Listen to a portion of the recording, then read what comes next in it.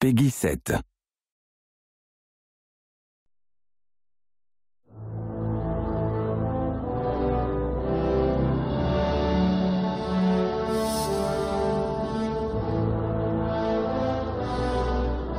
There are many differences about LEGO The Lord of the Rings to some of the previous games that we've made. The way that we've layered the story events into these locations weaves the story into the hub itself so that you have a continuous and evolving narrative as the player progresses. And that's really new, that's something we haven't done before. Le roi Théoden fait face seul. Non, pas seul.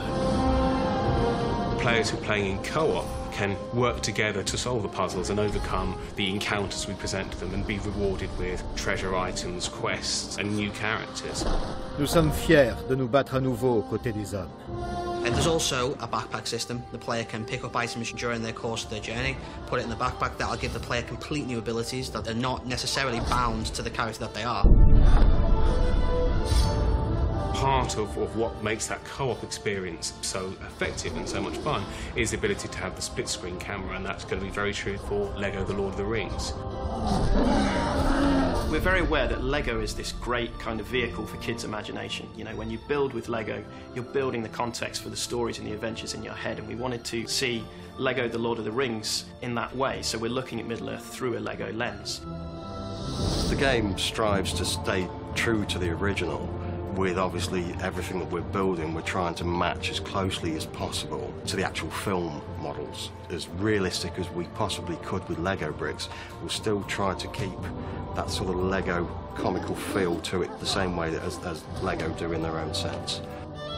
It's quite important to us to actually build these properly out of Lego to show everything works.